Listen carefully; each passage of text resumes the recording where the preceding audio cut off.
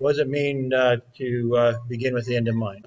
It kind of goes back to that map we had of Singapore. If you remember that analogy, we have a map from Singapore, and we somebody's given it to us and said it's the map to KL, and we're lost in KL trying to use a map to Singapore.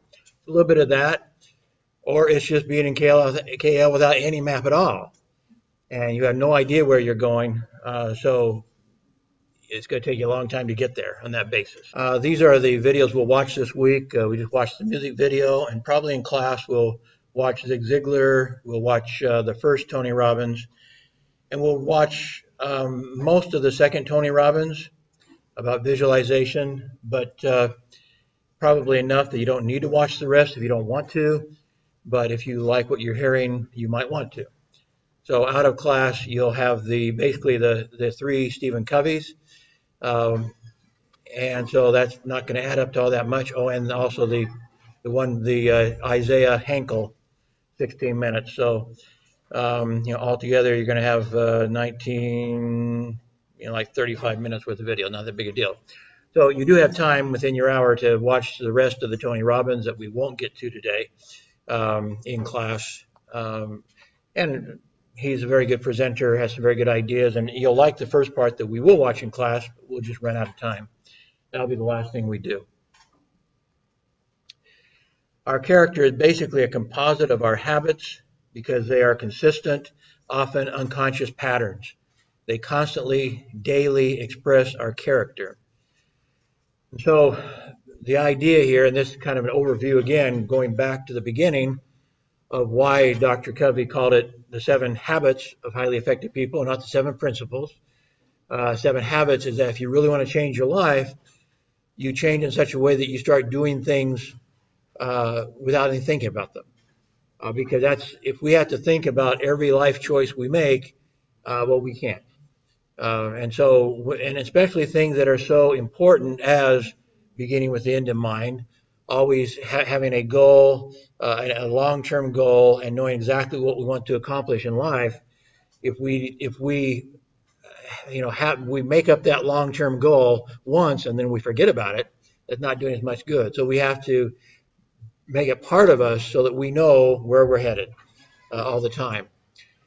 So again, he thinks that basically our very character, is he a good person, a bad person, is really the sum of our habits. What do we habitually do when we don't think about it? And then sometimes we basically conclude that guy's a bad person, that person's a good person.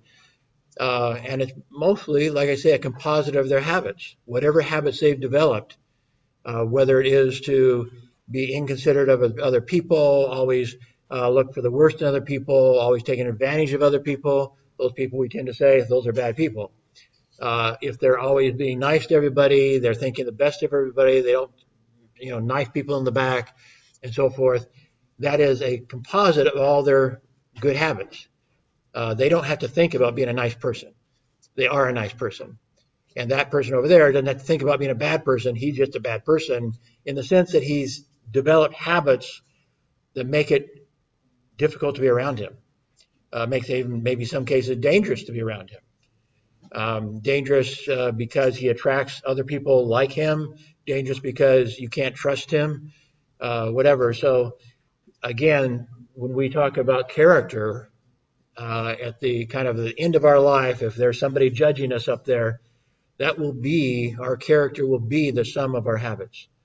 And so it's important to understand that. And so thus we have 7 habits to think about that can make us better people and make us happier and make us more successful all at the same time.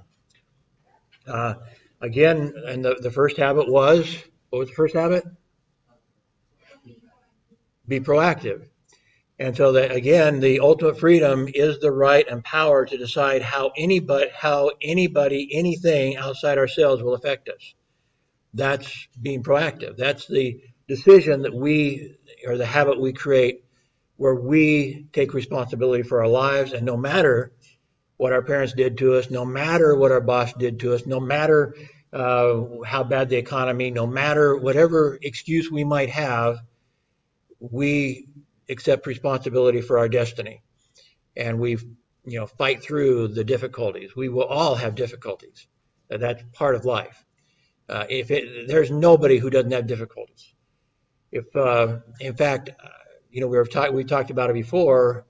It's hard for us to wrap our brain around it, but I think some of the people who have the greatest difficulties in what we're talking about are people who are highly successful in business or in whatever career they have. In other words, they're rich and they're famous, and those are the people committing suicide in Hollywood or whatever. They're people who achieve what we all dream to achieve, and they realize this isn't happiness. This is the facade of happiness. It's not happiness. And so sometimes like I said, it's kind of hard to wrap your brain around it.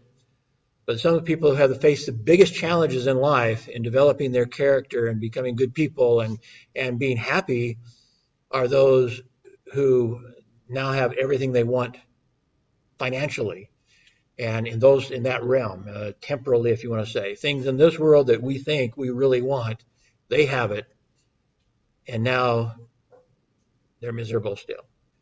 Now they don't have good relationships. Now they don't have good character necessarily, and so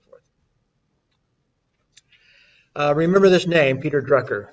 Peter Drucker was one of the early pioneers, you might say, of business management. And so thus this famous magazine in America, Business Week, said the man who invented management. That's probably an exaggeration, but he was extremely influential, enough so that after World War II, while Japan was devastated by the war, their economy had collapsed. They of course, had 2 nuclear bombs dropped on them. Just a few little problems like that. A lot of the men had died. They asked Peter Drucker to come help them figure out how to reestablish their economy. And so, yes, they did get some help from America as far as loans and stuff like that to rebuild, but they needed the ideas. What do we do to succeed? We have this terrible economy now. What do we do? And Peter Drucker was the man they called on to help them reestablish. And obviously we see how successful they were. They have some problems now with demographics, that their older people, including most of their engineers, are retiring, and their younger people don't want to be engineers anymore. They don't want to be mathematicians or scientists. And so they are facing some difficult times because they also are not particularly inclined to have immigration. America has kind of the escape valve. Our young people also don't want to be mathematicians and engineers and so forth, but people want to come to America and we let them in, and so we replace our retiring engineers with Japanese engineers or whatever engineers we want because they want to come to America. So that helps the economy keep going because of immigration, and Japan doesn't like immigration, basically. They want to keep their culture untarnished by outsiders. So they've got a problem they're facing. Anyway, one of the things that Peter Drucker said, the best way to predict your future is to create it. Again, that's a very proactive stance, is that we don't just sit back and hope that things will turn out well, but we are the inventors of our destiny. We may be very busy. This is something that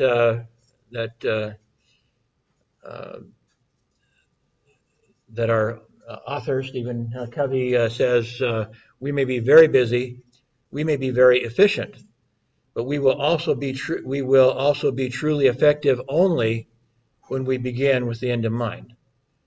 So being efficient and being effective are 2 different things.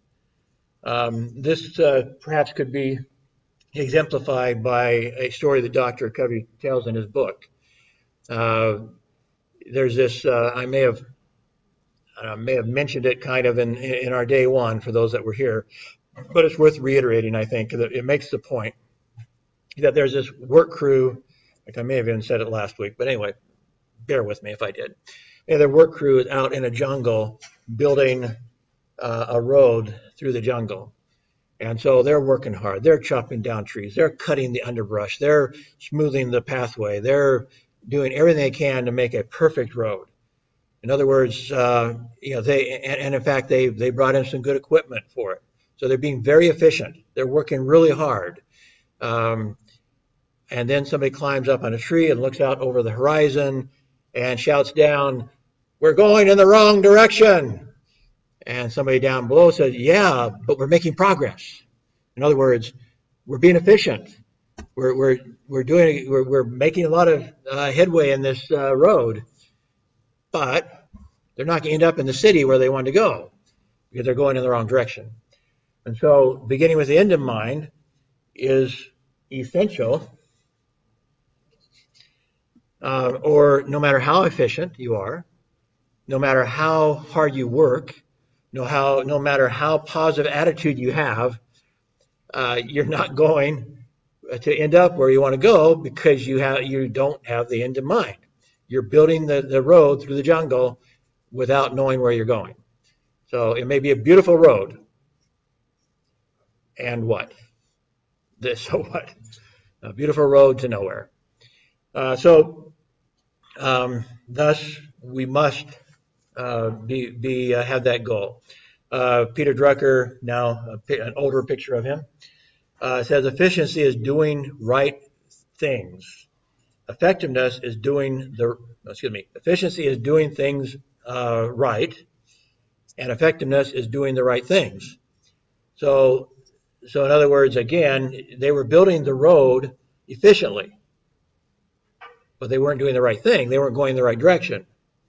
So efficient and effective are two things, and effective is leadership, is a leadership principle. You're only going to get where you want to go if you have a clear path, a clear map, if you would, to where it is you're going. And that's being effective, and that is habit 2. Habit 3 is management, is controlling your time, how to manage yourself and manage others in an effective way. That increases your efficiency. Your leadership principle is beginning with the end in mind. That is effectiveness.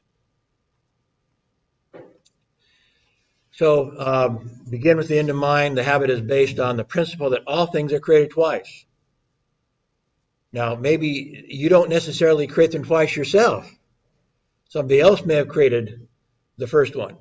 The first one is kind of like in your head. And then the second one's when you actually do it. So for you to take control of your own life, part of being proactive is making sure that you're making the first creation. In your mind, you are creating what you want to create. And so you can then effectively create it in reality. Again, even if if you have somebody, if you allow somebody, and in some cases that's what a job is, you do allow somebody to make some decisions for you, but you need to decide to what extent should I allow somebody else to decide what my end is in his mind, so to speak. So that's being an employee, right? But your life is still your own, and so you have to decide to what degree you allow somebody else to set the end, and to what degree you set your own end. And ultimately, it's yours. If you delegate it to somebody else, understand you've made that decision. But somebody is going to decide, in their mind, what that goal is that you're going to be achieving, and then you go to do it. So to the degree possible, and even if you're delegating it to your boss or whoever you're delegating it to, understand that's your choice. It's your choice who to work for. So it's still your responsibility. So again, the first creation is mental. The second one is physical.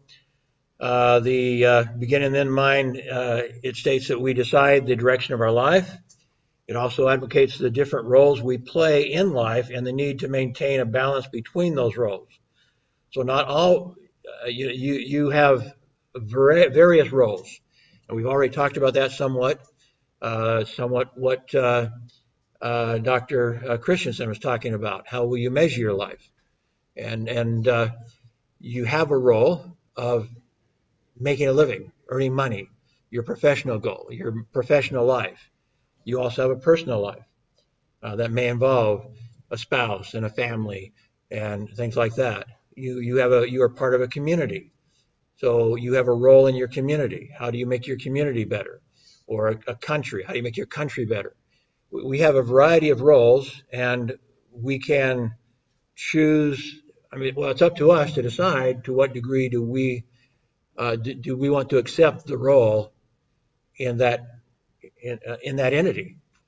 Again, whether it's family, whether it's community, whether it's country, whatever it is, what is our role in that entity? So as we think about the end in mind, it's not just about business. Again, and that is the problem that Dr. Christensen was talking about, is that a lot of people, particularly men, but not only men, tend to identify themselves by their career, and so they think they tell themselves they're doing their family of this big service by working hard. I know that's what I tell myself. But then if you neglect your family, you may even ultimately lose your family, because you've allowed yourself to be so focused on your career that you're ignoring the family, and after a while, the family won't put up with that anymore. They want somebody actually doing things with them. Relationships break down. So as we think about our end in mind, we need to think about our various roles. We don't just have one role in life. If you don't know where you're going, how will you know when you get there? So that's pretty much what Christensen said. How will you measure your life? What is success to you? And some people, as he was saying in his video, none of his fellow graduates from Harvard master's program set out to destroy their families. Nobody said, I'm married to this beautiful woman, and we're going to have a bunch of kids, and then she's going to divorce me and let somebody else help raise my kids. Nobody started out with that end in mind. But that's the end they achieved. Whether they, so it doesn't always matter what end you have. I mean, it doesn't matter, they say, if you don't have that end in mind, then obviously the consequences take on a shape of their own, let me put it that way. Principles, a violation of principles is one thing he says, lead to their own consequence. And you can't, if you continue to violate certain principles, and that's where we start talking about, those lighthouse principles that we can't change. If we don't pay attention, if we're not supportive of our spouses or whatever, that relationship is going to break down. Even if we don't want it to, it will break down. So those principles that we were talking about help support all relationships, business relationships, spousal relationships, family relationships. If we keep the principles, we keep those relationships strong. If we don't keep the principles, they have their own consequence that we didn't intend, but it occurred anyway. So there's, again, two concepts that are not the same. We think of them sometimes as the same, leadership and management, the two creations. So he's saying leadership is the mental creation. That's leadership.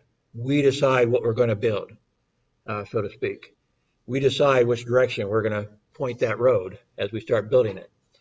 But the other part, then management, is the physical. And so that's, in Dr. Covey speak, that's habit 3, basically. Habit 3 and beyond, actually, a lot of the stuff beyond habit 2 are part of the physical creation, I would say. So, but habit 2, we are creating our future mentally, spiritually, however, whatever.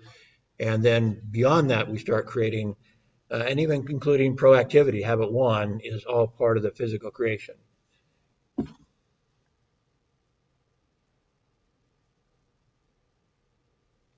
There's something I was thinking about that I wanted to share here, and I'm trying to think of what it was. I'll come back to it, hopefully. So this is kind of even hard to see what that's supposed to be. That's supposed to be a puzzle. And so you have those pieces of puzzle. And now I tell you, put that together. If you don't know what the puzzle's of, it's very hard. I don't know if you've seen them, but they're now puzzles that are just white. So you have no idea what it is, but you have to piece them together. That's the ultimate puzzle challenge is a whole bunch of pieces and there's no picture at all on it.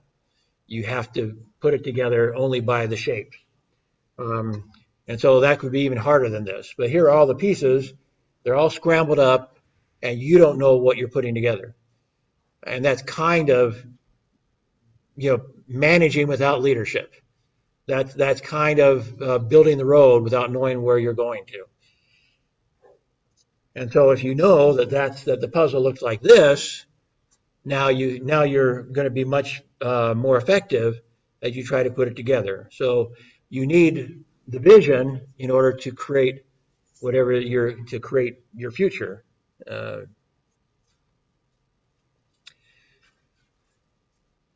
So before you figure out the end, you have to take a look at what you want. What is it you want? And again, looking at your different roles, that's one of the most important questions you'll ever ask yourself. What do I want out of life? He suggests an exercise. There's one on the slide that would be one way, but one of them he talks about in his book is that you see yourself walking into a church.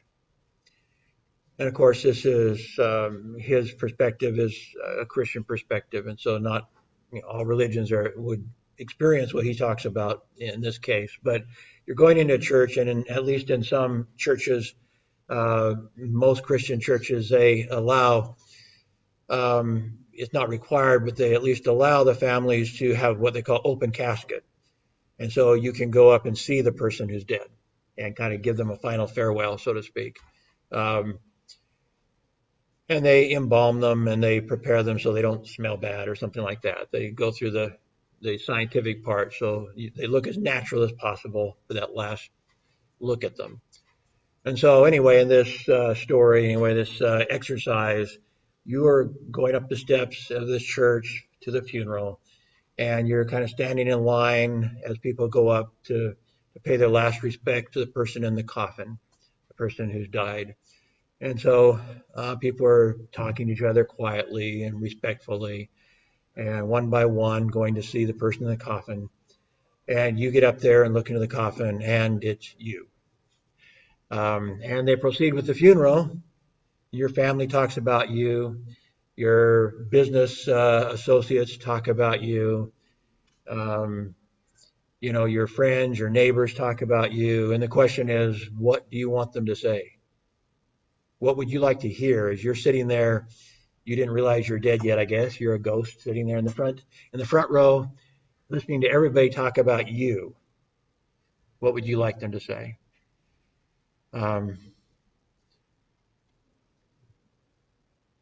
That's more or less telling yourself, what is my end in mind? There's your end. Is it going to end the way you had in mind, so to speak?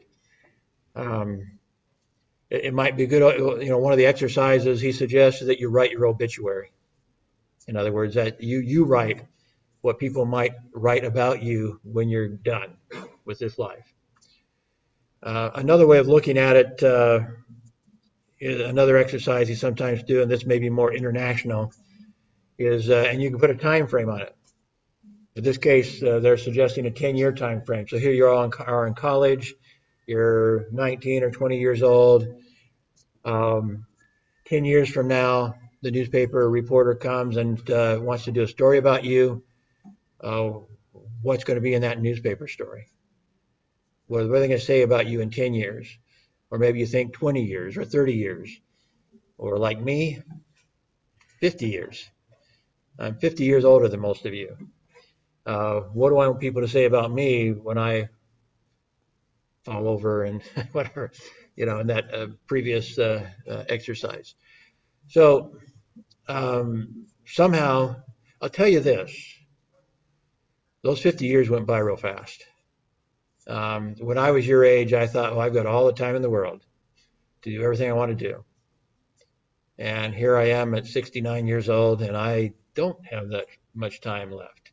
And I don't know how much health I'll have left. Now I'm very healthy.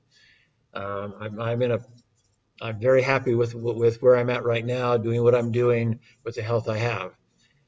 But people start declining about my age or sooner. Their health starts going. Now they can't do. Now if you're saying, what do I want to do with the rest of my life? There are now limits to what you can do. And the older you get, the more those limits, the more those limits, or the greater those limits are.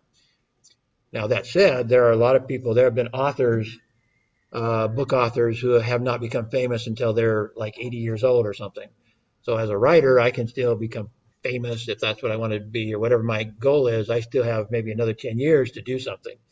And I'm obviously, I mentioned before, I have no intention on retiring. I always have things I want to do.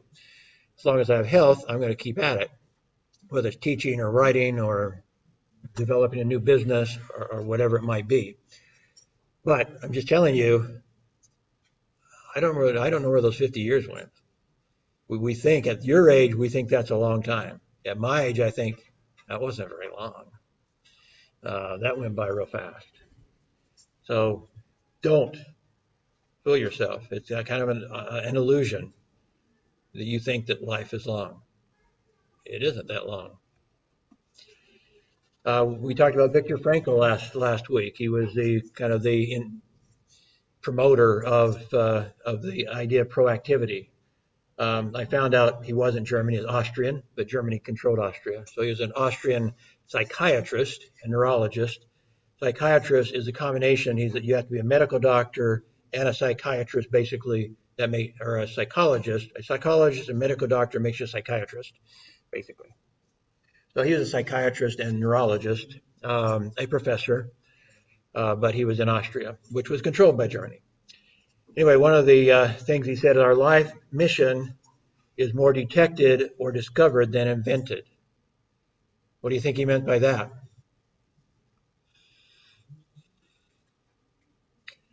Now, we just said, in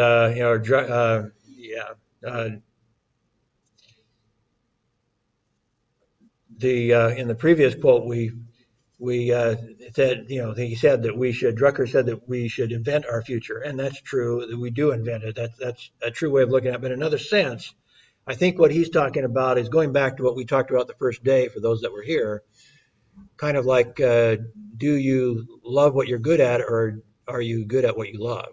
Kind of question.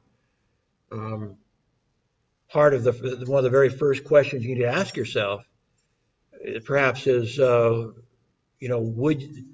what would you do even if nobody paid you to do it? What is so meaningful to you? What is enjoyable enough and meaningful enough to you that you would do it without pay? I do lots of stuff without pay.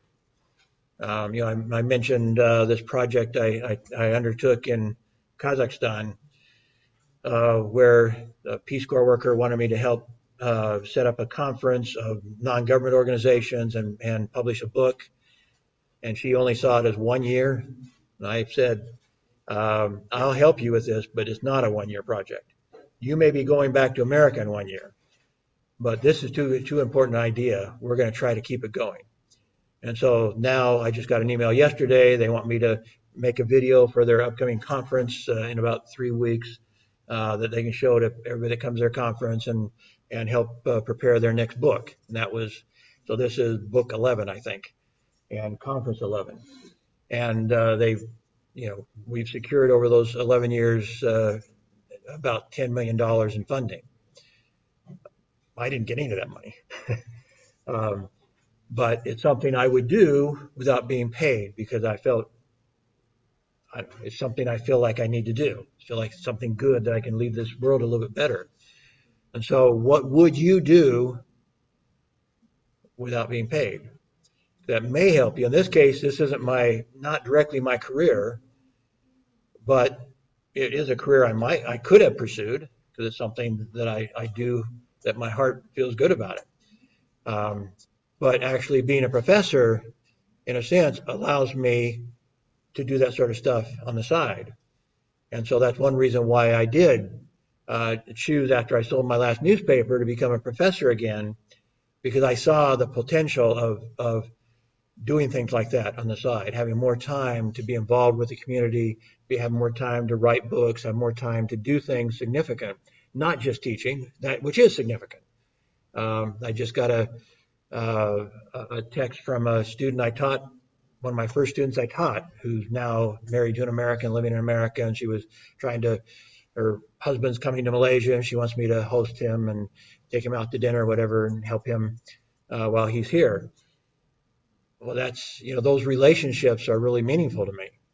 Like I say, I haven't seen her for ages, and now to have that reconnection and get to know her family and so forth is valuable to me, is rewarding. So anyway, so in a sense, it's both, I'd say. We first off have to figure it out. What is it? What is our end in mind? That's, in a sense, a discovery. And then once you discover what is your end, now the inventing is perhaps the physical part of it. So it's a little bit of both. Although inventing also, before you invent, if you invent, something mechanical, I have a couple of friends who are inventors and have made a living off of inventing stuff, and they've really loved it. I could imagine doing that. That's something I would enjoy, but not the path I took. But it's been very rewarding for them. And obviously they have to create it in their mind. They have to think about it before they can actually create it physically too. But so anyway, you get the idea. Words do not always capture exactly the essence of what we're talking about. But in a sense, we do have to look into ourselves, and to some degree that is a discovery. Discovering who you are, what you want to be. And then with that, as being part of your mental invention of yourself, now you proceed with the physical invention. Dr. Frankel also said, by his picture there, when we are no longer able to change a situation, we are challenged to change ourselves. So that reflects back on the first habit, being proactive. We don't control everything. We do control our response to everything, as to the degree we will accept it and can do it. So that's the question I just posed to you. What would you do in life even if you were not paid to do it? One of those questions in discovering who you are, discovering what your path is. And then live out your imagination, not your history. We'll probably come back to this. In fact, I probably will, because that's one of the last things I want to talk about is our the power of our mental computer and how we can use it to accomplish what we want to accomplish. But I'll mention here that the importance of dreams. Did you know that if they did an experiment where they had people go to sleep, and then they hooked up electrodes to them, and whenever they could tell from the electrodes they started to dream, they woke them up, and then they let them go back to sleep again. And then when they saw that they were dreaming, they woke them up. And they did that throughout the night for a couple of different nights. By day 3, they began hallucinating and seeing things that weren't there in the daytime when they were awake. There's something about, particularly our right brain, that needs, our right hemisphere of our brain that needs to dream. They concluded that you would actually die if you could not dream. Why? How does that work in? I don't know. They don't really know. Well, how is it you would die from not allowing yourself to dream? And so dreaming becomes an important part of our living. And I'll talk a little bit more about that as we conclude later. But so thus the quote at the bottom of this page, live out your imagination, not your history, is good advice and somewhat essential advice, recognizing how important our dreams are. And we can make them, in a sense, more important. And we'll come back to that too. It's important to understand that at any point in our life, At your age, at my age, it doesn't really matter. At any point in our life, now we may have some limitations, but we can choose to rescript our lives. In other words, we write a new script. We're part of a movie. And at any point, we can stop the movie, stop, rewrite, and we can start rewriting. We can't rewrite what's already done. That's already done. But we can rewrite what starts here and goes on. And if we don't like the way our movie is turning out, we should just stop it and rewrite. This is what I want to do. I screwed up this last part. From here, I'm going to rewrite and do what I think I really should be doing now, whatever that is. So 2 additional unique human endowments that enable us to expand our proactivity and to exercise personal leadership is imagination and conscience. So as we start looking at, going back again, looking at proactivity, it's that space, that imagination and conscience that allows us to determine, to be proactive instead of reactive. Those are 2 of the important things that exist in between there. We no longer accept what people tell us that we need to be. We don't accept what people are trying to force us to be. We don't accept what our natural instincts would cause us to do. But in there, using our imagination and our conscience, we decide. And sometimes the reason why it has to be a habit is because sometimes that space between the stimulus and the response is a matter of seconds, even microseconds, less than a second. You have to decide, here's the stimulus, what am I going to do to respond? If it's not a habit, then you may very well respond not the way you wanted to. You've made your decision, you want to respond in a more positive way or whatever, but you haven't made it a habit yet. And so, bam, you go off and you go pick up old habits. The old habits that you developed growing up or whatever, you resort to the old habits because you have not ingrained yet the new habits. So that's, again, a reason why Covey says it has to be a habit. Because you have so little time to decide stimulus, response. Less than a second frequently. A few seconds maybe, in many cases. Now, one thing that Dr. Covey's become famous for, you may have heard of, the companies create mission statements. That's, again, not a new term, but it became famous because of Dr. Covey. And so now many different companies create their own mission statement. Many organizations, hospitals, you name the organization, many of them have built their own mission statement because of Dr. Covey.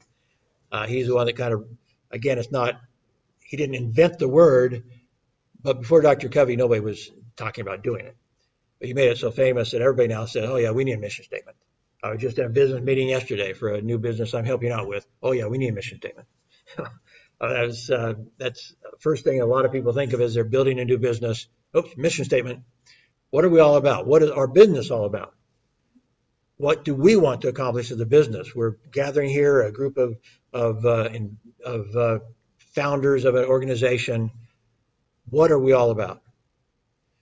And so you create a mission statement to suggest what the role is of your organization, or the roles. Nowadays, we talk a lot about corporate social responsibility. So that could be incorporated into a business mission statement. What do you do to make money? What do you do to serve the community? That sort of idea could be reflected in your mission statement. But Dr. Covey says that actually we as individuals should have a mission statement. What am I all about? And as we start building creating a family, it's not a bad thing to have a family mission statement. What are we all about? And raise your children in this environment that our family is about this. Our family is about service. Our family is about, holding on to the principles that Dr. Covey teaches, for example. That you set your mission statement for your family, not individually. As a family, you do it. And as children are growing up, they may not participate in that. But it is important that that the people involved in an organization also be involved in the mission statement and other goals related to that mission statement. Otherwise, it's not theirs. And we'll come back to that idea in a little bit as well. So individually, if it's your own mission statement, then you're on your own. But as you start building mission statements for organizations that you're part of, your family, your business, and so forth, now you start seeking synergy with other people, involvement and co-creation with other people that are impacted by it. And you decide, what are we all about instead of what am I all about? So the mission statement does include some philosophy, some creed, typically, because it's reflective of your values. It focuses on what you want to be. That's your character. So again, it kind of reflects on the habits you're going to develop. There are institutional habits as well as individual habits, by the way. You build an institutional culture. You might call it a culture instead of habit, but it's still the same thing, actually. A culture is also kind of a composite of habits, but it's a habit that kind of you build an environment of habits that most everybody adopts, and we call it a culture. And so you build a culture or a set of habits also within an organization, and your mission statement can reflect those philosophies, those creeds, the character you want to implement and to develop as a group, and also what you want to do, the contributions you want to make, the achievements you want to make, and the values and principles upon which these are going to be based. So do you base them on true principles, as Dr. Covey might refer to them, things that you believe are eternal in nature, that like I say, are just as much as eternal as the law of gravity, so to speak. If you do these things, you'll do well. If you don't do these things, you're going to have some bad natural consequences. If you want to reject the law of gravity and jump off a cliff, well, your rejection of it doesn't change it. It's a bad outcome. And what basically he's saying is the principles he talks about are the same thing. You can break them if you want to, but there are negative consequences if you do. These are eternal principles as much so as the law of gravity. He suggests that we are not human beings on a spiritual journey, but spiritual beings on a human journey. That may reflect somewhat his religion, but I know that author of a textbook we use in our history of media course in journalism, the author looks at spirituality not in a religious perspective, although he obviously acknowledges that it can relate to a religion. But he says it's kind of the way, if you remember the gal who talked about the 4 pillars of, she didn't call it happiness, but more or less she was saying 4 pillars of happiness, although she was saying that the pursuit of happiness leads to unhappiness, which doesn't, that would suggest that they're not pursuing happiness properly. If you're pursuing the 4 pillars she talked about from a scientific perspective, she was saying more or less these are true principles. And if you compared her 4 principles that she found scientifically and compared them to Dr. Covey's, that maybe reflect somewhat his philosophy and not necessarily science, they very much overlap. So one of the things she talks about, if you remember, one of the 4 was something transcendent, something that you think is bigger than you. Now that may reflect a religion. It may also reflect you may be an environmentalist and it may reflect your love for nature or something, but something that's bigger than you that you might die for because it's so important to you. So that's how she expressed it, was something transcendent, that people to be happy need something transcendent, something bigger than themselves. The other thing she talked about was kind of those social relations, which Dr. Covey would agree with. She said, one of them was how you tell your story, which is kind of kind of rewriting the script, how you're going to write your script. See, that's important, how you tell yourself the story. Not to deceive yourself, but that's where she was talking about the person who, I'm not sure if he's in the military or whatever, but anyway, became disabled. And maybe it was in sports, I don't remember. But anyway, he became paralyzed, but he actually said that was something that allowed him to be less selfish and less, to be more effective in touching the lives of others. And he found greater meaning in life because after he was paralyzed. So there's something bigger than himself that was also related to social relations and so forth. But that was also rewriting, she said, was rewriting his story. He was an athlete. Now he's not an athlete. So he had to rewrite his story to find meaning in life. So it is more or less rescripting. Now, in that case, he had to rescript. To have meaning in life, he could no longer look at his body and say, I'm one of the tough guys, because he was paralyzed. And so now he had to find a new script.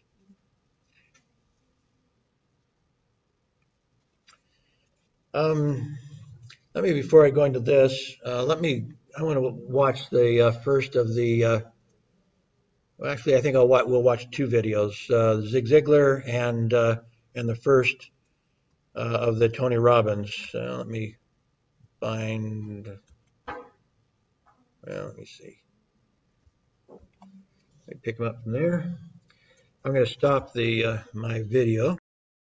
Okay, so we started talking about, first off, what Tony Robbins was talking about, again, up here on the board, which you can't see. The RPM, results, purpose, and M is massive action plan, or MAP. That is, all of that should, to some degree, be incorporated in your mission statement.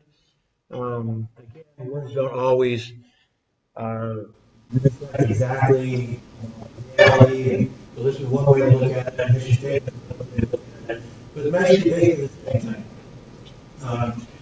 One aspect that maybe this adds to the idea of a mission plan is what I call stepping stone goals. I mentioned, I think maybe before, one of my jobs before I came to Asia was to work with migrant students in America. Migrant students are the least, well, what's the right word? They do the worst in public schools. Partly because they're poor, partly because many of them speak a different language. They don't speak English yet. Partly is because their families are poor. They might be, a family of 6, maybe living in a car, or at least some very bad environment. They don't have computers, probably, in many cases.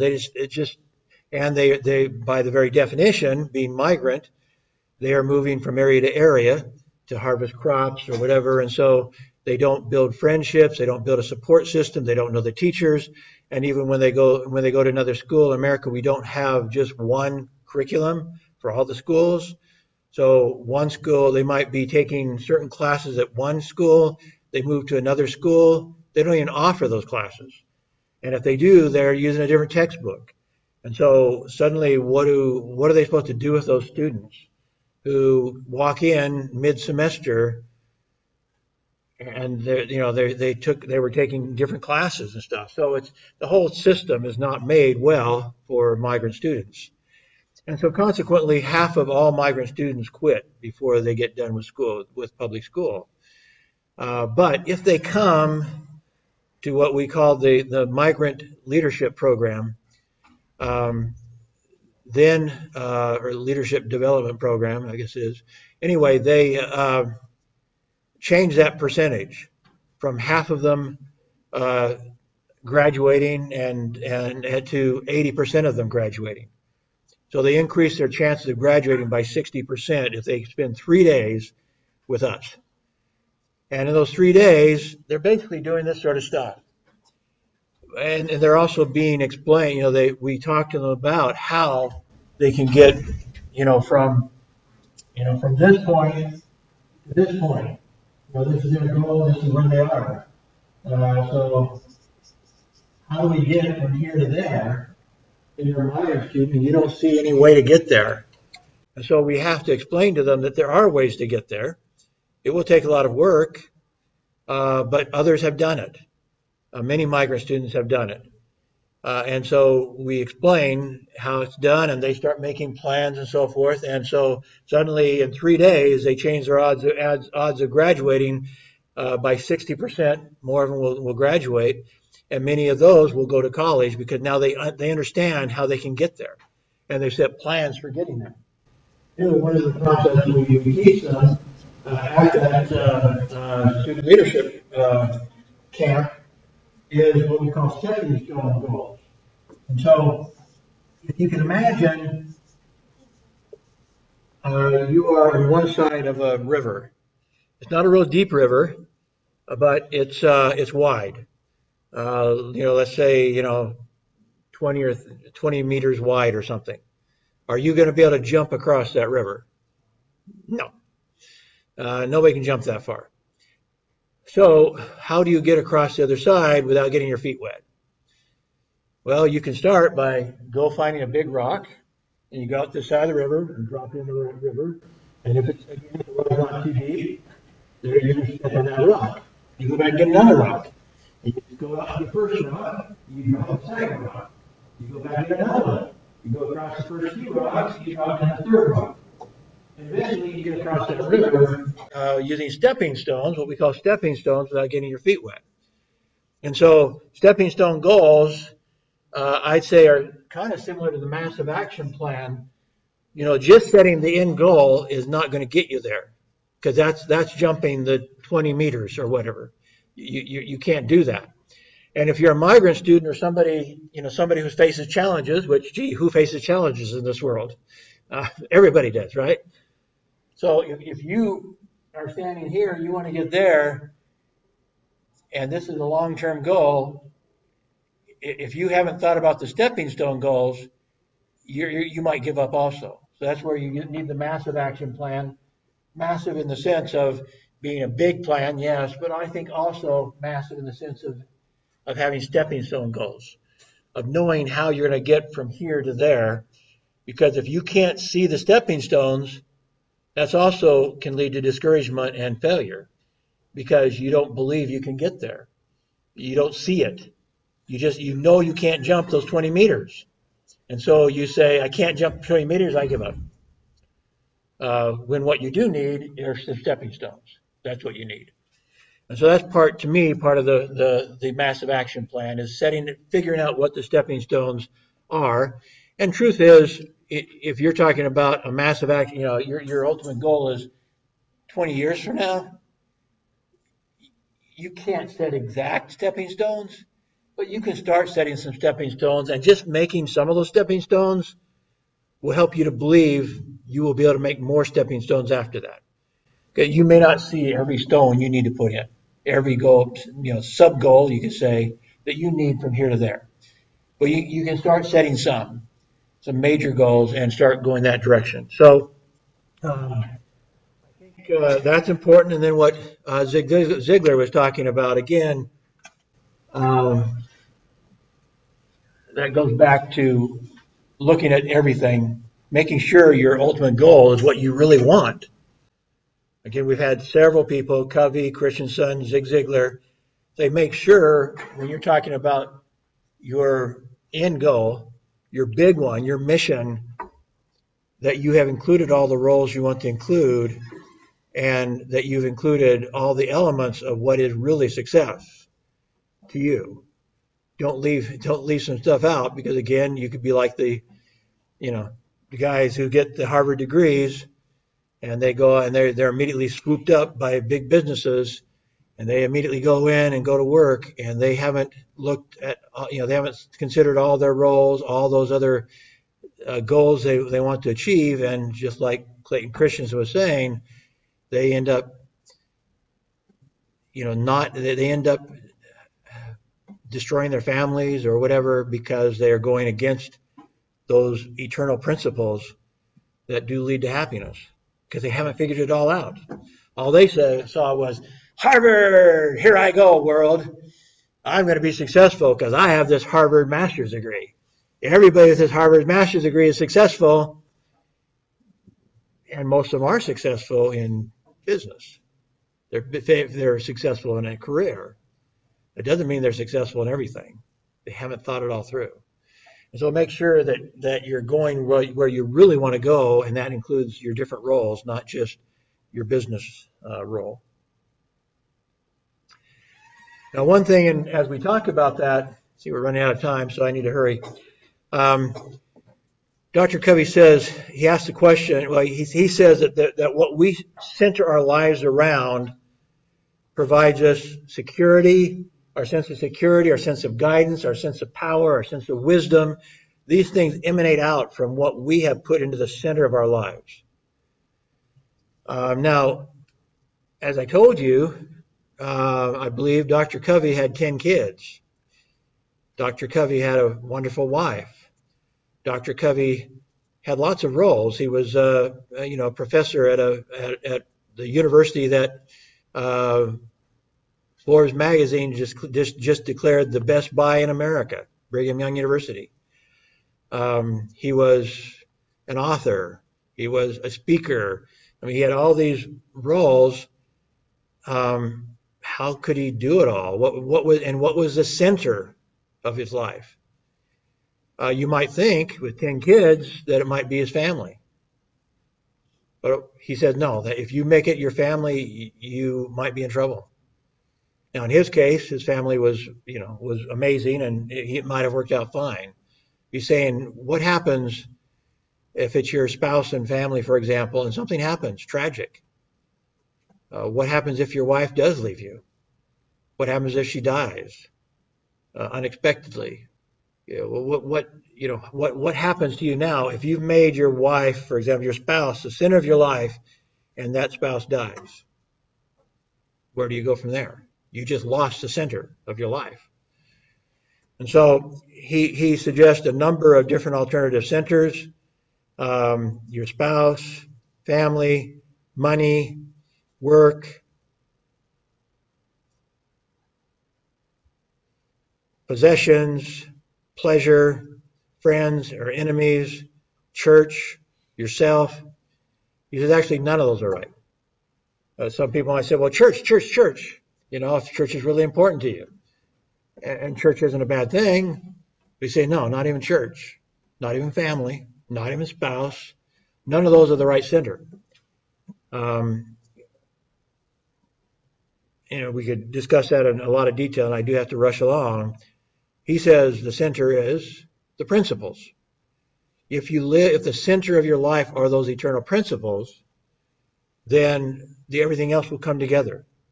If the principles are the center of your power, if they lead to your power and your motivation and so forth, then you will have a good family probably. Your spouse will probably be happy with you, and you have a good relationship with your spouse. You will probably be good at business. You'll be an executive that people want to work for because you are principle centered. And those principles include things like recognizing that your employees or your spouse or your children have great potential, and you'll want to help them develop their potential because one of the eternal principles is service. And so you'll be service oriented. And so if you go back to those eternal principles of potential and service and integrity, people can trust you because they know when you say something, you're going to do it, and so forth.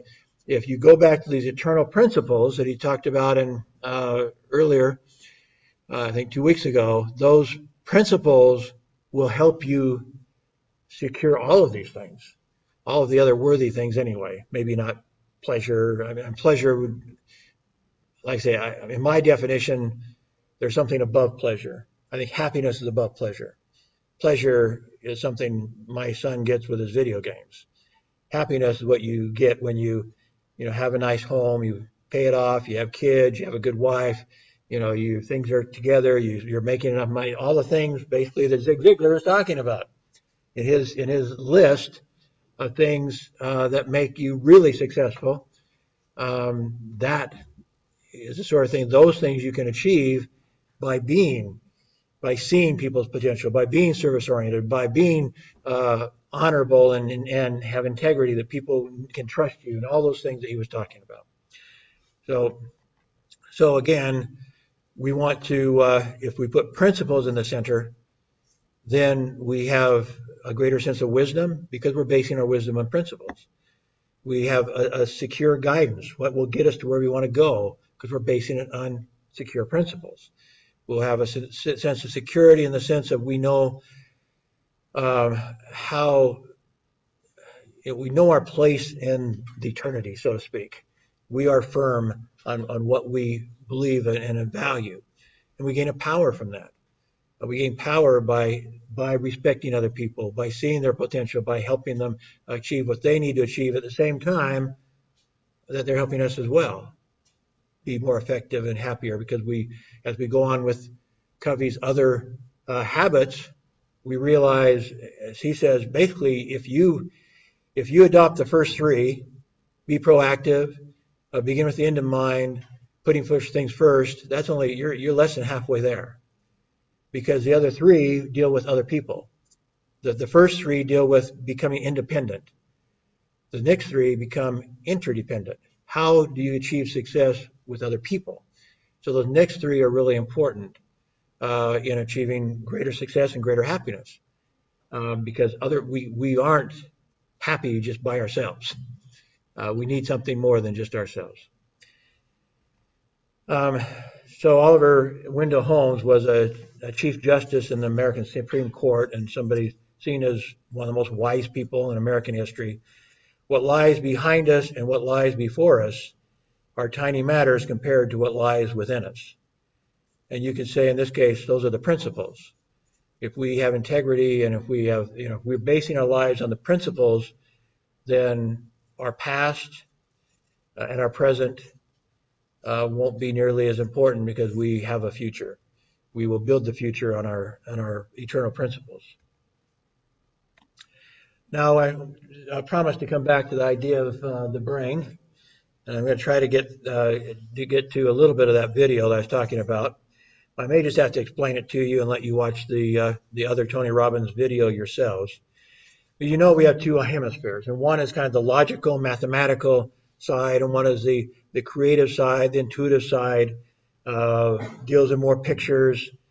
It's more holistic. It's more in synthesis. Whereas again, the left side is more analytical, more sequential, and both of these parts are important for our success. I mentioned the importance of dreaming. That would be right brain. But even in addressing that, there are ways to tap in to your right brain in a logical way, actually. So you can kind of combine the two. We are the creative force of our life, and through our own decisions rather than our conditions, if we carefully learn to do certain things, we can accomplish those goals. So how we implement the tools we have, and one of those certainly is our brain, is one of the most important. So as we, here we go again.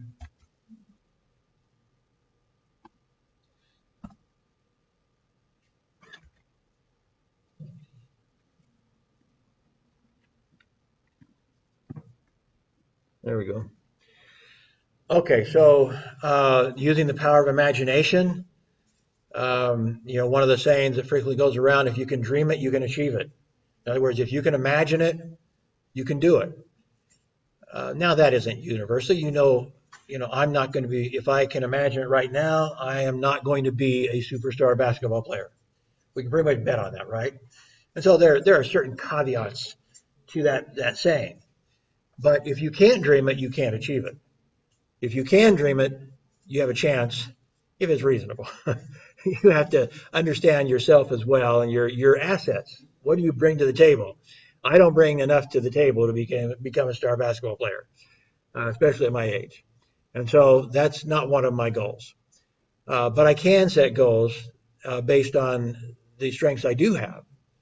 And I can accomplish those. I can accomplish things, again, that I can't even at the time imagine. Going back to this program I set up in Kazakhstan, I did not imagine that we'd be getting $10 million in funding and that the that with that funding, we would expand from Kazakhstan to 8 different countries around Central Asia. I did not imagine that. So that's kind of maybe down here where I could imagine a little ways in the future. I was committed to the idea that this is a good enough program, we should pursue it long term. How successful it would be, I did not have any grasp that we could do that. But I did understand the importance and was willing to commit the effort to try to go as far as we could take it. One of the things he says is visualization is important. And the other video I would like to show, but I may just tell you about it for now, is Tony Robbins talks about the power of visualization and the importance of visualization. You can expand your mind, challenge your mind. Part of that is lifelong learning.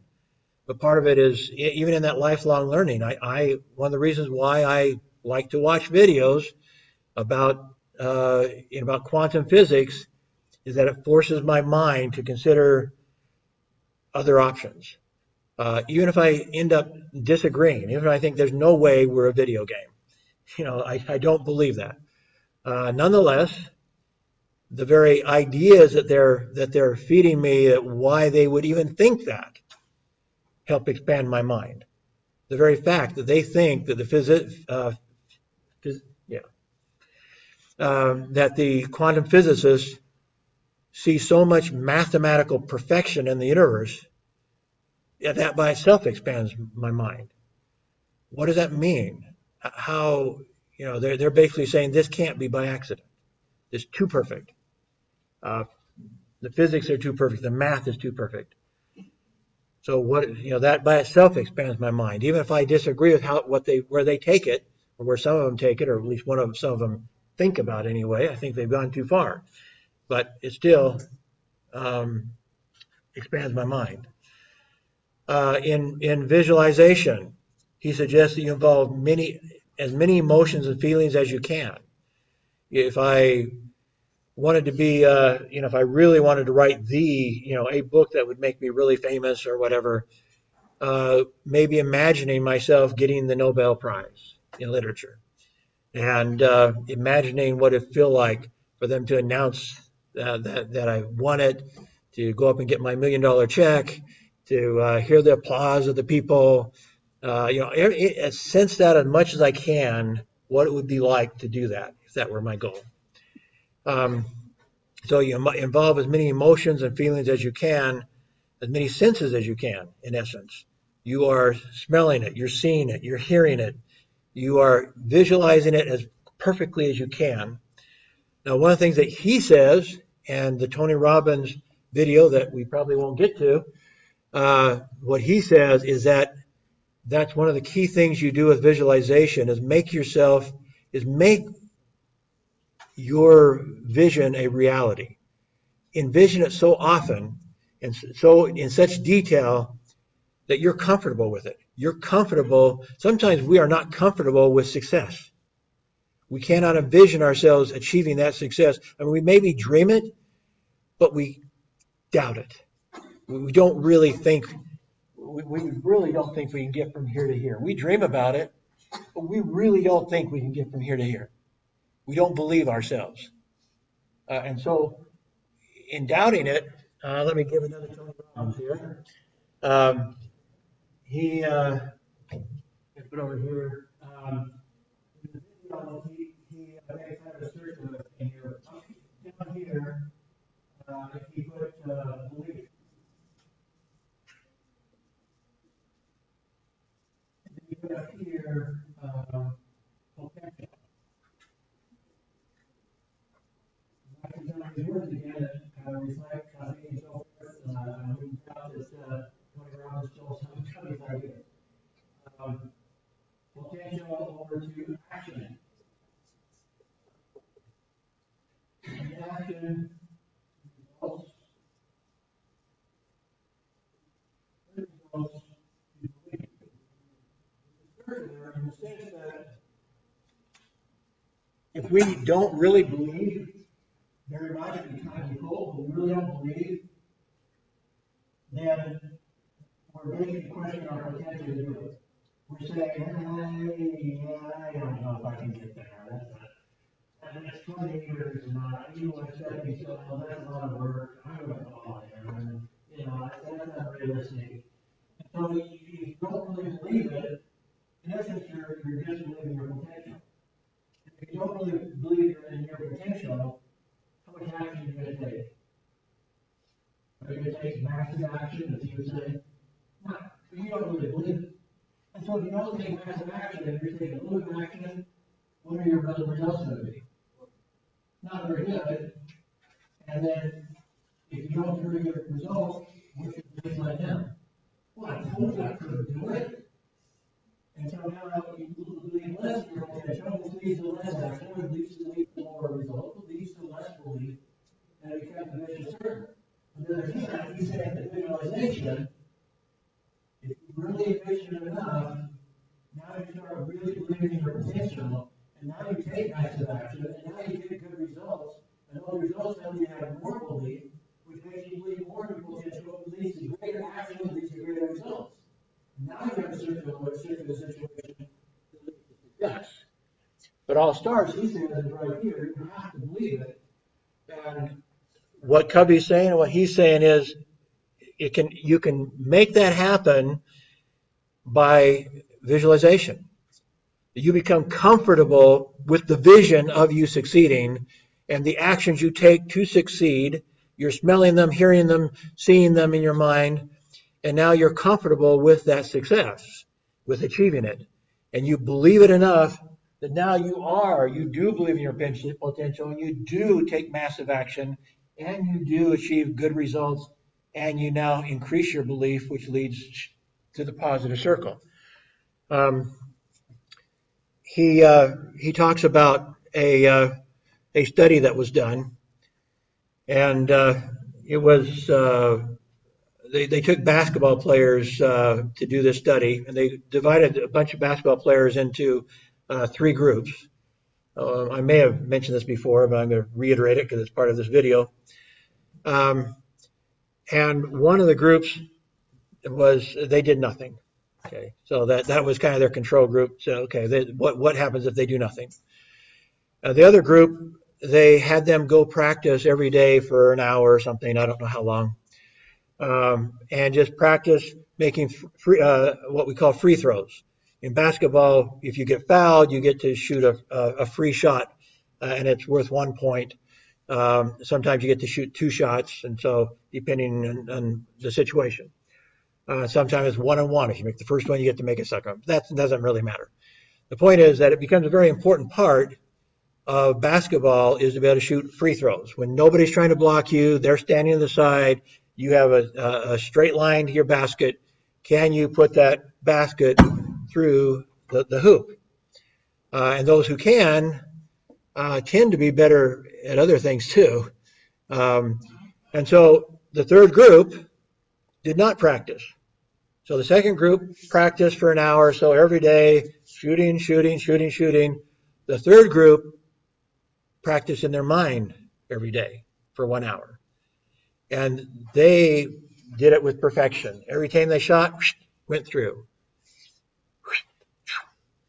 In their mind, they were perfect. For an hour every day, imagining shot after shot after shot. There is, for those who follow basketball, there are people who definitely, what we say, the word we use is choke. They might be able to shoot a jump shot. But when they get to that free throw line, they choke. And they kind of get a little scared or something. Everybody's looking at them, and they can't shoot free throws. And so this is an important thing for people to learn is if you're going to play basketball is how to shoot those dependably.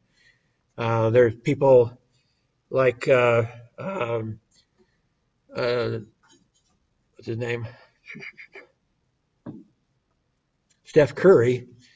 In all of his, he's gone to the playoffs for like 6 years straight, something like that, 7 years straight. And he's only in the whole time he's been shooting free throws in the playoffs, the National Basketball League playoffs.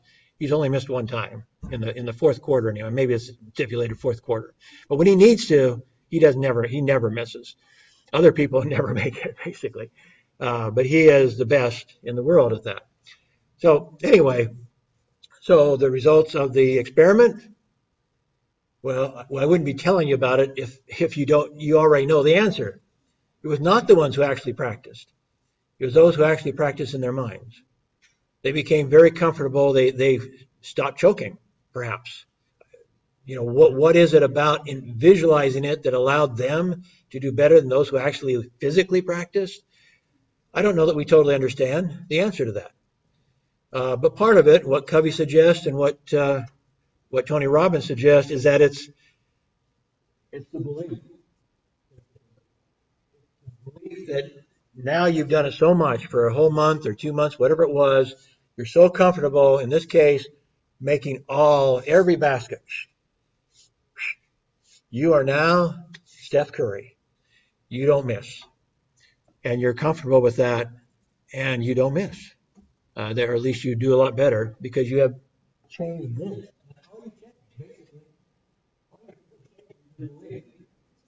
Because you didn't physically do it, but in your mind you did it. He does an experiment. When you watch it, I'll let you watch the video. We're not going to get to it. I would suggest if you should watch maybe at least the first half of it. It's a fairly long video, but if you watch half of it, you'll get the key points and be able to answer the questions on the quiz. Part of it's right here. That's on the quiz. The story's on the quiz. I think there's maybe one other thing that I'm not going to get to. But, okay, so mentally, you can get your brain involved in your reality. There was a famous business consultant in America. He was like the president of the Business Consulting Association in America for many years. And he had a technique where he would, at night, he would go study the problem. That was his job, helping people solve their problem, helping businesses solve their problems. He'd go study their problems. And then he goes home at night and he programs his mind. He tells his brain, basically he's talking to his right brain in this case, his right hemisphere, here's the problem, solve the problem for me. And he just repeats that to his brain. Solve this problem, tell me the answer, solve the problem, solve the problem. And he programs his brain basically, he like say before he goes to sleep, he tells his brain what the different problems and stuff, and he orders his brain to solve the problem. Then he goes to sleep. He wakes up with all these ideas on how to solve the problem. I've done that, and it's been I don't do it every night or anything because I don't have problems to solve every night. I'm not a business consultant. But I have done it. And waking up in the morning, just the other day, I think less than a week ago or almost exactly a week ago, I came up with a whole new business plan. That is, I'm excited to do it. I don't know if I get too many ideas. But it's good. It's very good. And I took like half an hour to write down the whole thing. Oh yeah, here it is. Program your brain. You can test it in a small way.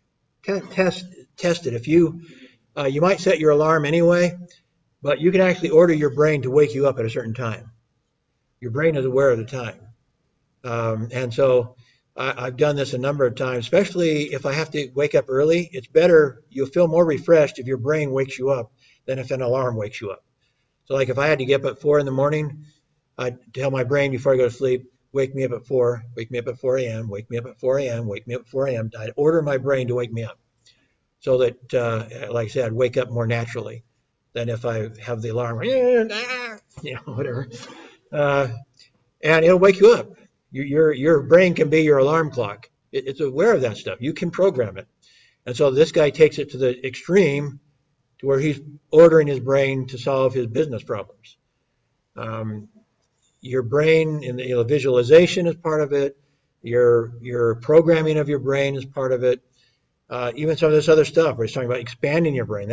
That's important. As you expand your brain, you are giving more material to your brain to be able to solve those problems when it comes down. And in this guy, even himself, he has to study the problem first. He has to understand the problem and tell his brain, okay, these are the problems. We need a result. We need an answer. How do we handle these problems in a satisfactory way. Now set your right brain to work on it. And as I said, your right brain is working all night. That's when your right brain really goes crazy. You're not interfering with the right brain at night. And it's dreaming, it's doing, solving, it's doing stuff. And what all it's doing, we don't fully understand. Like I say, people will die if they can't do it. But that right brain is a really important part of getting past the 5 to 10% of your mental capability and pushing beyond that, is programming your right brain to work for you. Okay. Well, let me think there if there's something else on that video I wanted to share or anything else before we call it quits. I think we pretty much covered most of the important stuff. So you do have a little more video to watch, but if, like I said, if you watch that second Tony Robbins, half of it, that's all we watched in class last time. So maybe 15 minutes. I think it's quite long, but I think, let me see, where is it? Oops. Okay, the second one is 25 minutes long. So I think in class we watched like 15 minutes, and I think that's enough. If you're really into it, watch it all. It's definitely, Tony Robbins is very good. I mean, he's a millionaire trainer for a reason. Very famous in America. As you see, very expressive, and he has interesting ideas to share. So, listen to at least, I'd say, 15 minutes of that. And this this TED.com one is talks about how one guy basically used Covey's principle, begin with the end in mind, to change his life, kind of rescripting his life. And so that's a good story as well. And it's short. It's also, well, it's a little bit long, I guess. It's 16 minutes, but those are good. Okay, any questions? Next week, Group 1 is presenting. Who's Group 1? You're too shy to admit it? Okay, well, whoever has Chapter 1, you're up next week.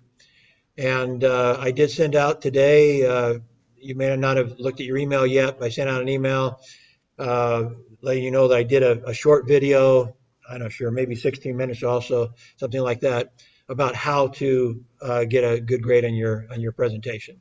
I went through the critique sheet and talked about each one of those. So you don't necessarily need to watch it this week. If you're not presenting for another few weeks, you can wait and watch it later if you want to. But it's there. It's under this week. I'll probably make a copy and put a copy into the very top of our Moodle site. But right now it is under week 5, so you can find that and understand. And some of you have already emailed me and said, told me some good ideas and stuff. So mine is just what I was thinking when I set up the critique sheet, what it all means, what that critique sheet means. And you can go beyond it. You can do better than what I've suggested. But anyway, wanted you to understand what I was thinking as I put that together. Okay, anything else? Okay, well, start getting your end in mind. Okay, have a good weekend.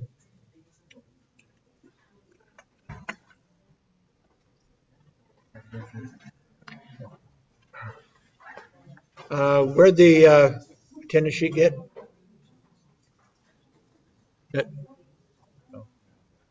Thank you. Again, everybody should be signing week 1, because I don't want to count week 1 against you. And anyway, week 1 is on the Moodle. You actually had to watch week 1 anyway, so you watched the Moodle version of it anyway. So that's week 1. The self-reflective, well, I went through it and did a video on it, but anyway, so. Because I'm not sure whether it's you base it on? You base it on everything. Based on everything. But you don't have to. It's based on everything, but you don't have to talk about everything. So, like, if I give you 8 videos, you might refer to in the journal to 4 of them. Actually, one thing I did say in class a couple of times was, don't ignore the long ones. Don't. If you only watch the 6-minute ones, I'm going to kind of catch on to that. But you didn't watch the other ones. Yeah, I already saw the video. Yeah. Yeah, but you don't have to talk about all of them because there's like if I give you like in this case there's 7 videos, there are 8 videos if you count the music Yeah, one. because there are too much video. There's too much, I know. I mean, you could talk about more than one thing. I mean, I try to make it the first couple of weeks they were kind of all over the place because there was kind of an overview of what we were doing in class. I'm trying to get them a little more related now. These ones I think are somewhat related to each other. But, so the further we go along, well, I say that to a degree. While we're in Covey's, I'm trying to relate them as much as possible. Once we get done with Covey, I relate them somewhat, but then they do start spreading out again. Like during the first couple of weeks, Yeah. they were kind of spread out. The last couple of weeks, they'll be spread out a little bit too. I'm not sure if opinion's the right opinion, maybe, but what I'm really self-reflective suggests that you tell me how you think you can implement these ideas in your own life. Well, you can look backwards and say, you know, I had this problem. I was always having a hard time with kids in my school. If I had understood these principles of Covey, you know, this and this and this, I could have done a lot better in my relationship with those other students. You know, so you tell me about so you're reflecting, you can go backwards, be now, or be in the future, all of them. So it's self-reflective. So it can be about something happened in the past, how you could have done better, something that you're doing right now, how you could improve your work here or your life here at Xiamen. Or it can be the future, how you want to implement the strategies that we talked about that week with your family and with your career. So just how you can or could have or will implement what you're learning in class in your own life. The what? Were you here the week when I was talking about how we get graded? Uh-huh. A couple of weeks ago, or I'm not sure if it was last week or the week before, I was talking about how we grade overall. That Yeah. that I can only give, you know, 20 to 30% A's and A minuses. Well, what I'm trying to say right now is that I have to compare what you do to everybody else, whether I like it or not. Well, let me do that for everybody. What I'll do is I will take some examples. I will post. Well, I will take actually from a previous semester, and I will show you what an A looked like and what a B looked like, and so forth. And so you get some idea. Of course, don't try copying them because they're in the Turnitin.com database, so it would catch you really easy. So, but it'll give you some ideas of what you can look at them and try to kind of get an idea of what I liked or didn't like. It's not going to be perfect, but you'll get some idea. And so I will post that. I might do that today. It might be next week. I don't know. But I will give you, as soon as I can, I will go through and I think I put in last year's, of course, I have to take names off so you don't know who wrote it and stuff. But I can put, maybe 4 or so that gives you a range from really good to not so good without names on them. And you can take a look at them and hopefully kind of get some idea of what, yeah. I mean, part of what I'm saying here is that I know a lot of people are going to be talking, since I challenged them to, if you had 8 videos to talk about 4 of them, I would say quite a few people are going to do that. Mm-hmm. And so I don't know. And I'm trying, I did have told people that try not to, how do I say this? That I will try not to give too much advantage to those who write longer than required. And indeed, one of my examples I will post will be an A. Actually, my top grade last semester was less than 3,000 words, just slightly, like 2,900 or something. It wasn't so short that I penalized him for it. It was just very close. Whereas some other people also got A's and they put in like 8,000 words. So they were way over, but they did it. But I didn't penalize them for going over. But if they had really done I think one person got a really bad grade because too much of his was plagiarized, and Turnitin.com showed me it was plagiarized. I mean, it wasn't so much that I flunked him, but it was enough that I could not give him a good grade because of it. And so his was quite long because it was really easy since he took it from other sources. So he took too much out, and so I didn't flunk him, but I think he got about the lowest grade, even though he did 8,000 words. They weren't all his words. So trying to evaluate how much is his and how much did he borrow, and how did he borrow it, stuff like that. I did not flunk him, but he did not get a good grade, even though he had 8,000 words. So words, as I kind of told people, you might consider the extra words as extra credit in a sense, if you do well. But if you did a bad job anyway, well, then 8,000 words don't even add up to extra credit, because the words, if they're bad, if they're not written well, if they're not expressing well, if they're just words, just to throw in words, that doesn't get you a good grade. If if they're pretty good, if it's written pretty well, and you've done a lot, yeah, that will influence it. As long as I am pretty sure you didn't plagiarize or anything, and like they turn it in helps me to do that. So the original, like maybe somebody does 6,000 words and they have lots of bad grammar. That might be a case where, okay, I'm gonna, bad grammar. I'm trying not to judge totally on bad grammar, or not trying to, bad grammar is only supposed to count for 10% of the grade. But if it's really, really bad, what can I say? It might influence me. If it's so bad that I can't understand what they're trying to say, for example, and that is a case in some, and I maybe should say it in that way. I know I need to say it in my other class. I was thinking about that just yesterday. I try to ignore bad grammar to the degree I can for people for whom English is not their first language. But if I can't even understand it, how can I grade something I can't understand? And so if the grammar is so bad, if they haven't, tried to use some online or word tools to help improve it, go to grammarly.com or whatever. If they give me stuff I can't understand, I can't give it a good grade. You know what I mean? Yeah. So even though I say it's only 10%, well, but it can affect everything else. Yeah. So anyway, going back to my example, so somebody has pretty bad grammar, but they have good ideas, and I can barely understand it. They have good ideas, and I can tell it's original because it's such bad grammar. So maybe I give them a little bit of boost because they did write more, and they had original ideas. They didn't write very well. But, so I mean, that's why I really can't, even with those percentages I put up in there, the truth is I'm human. And this is a creator product.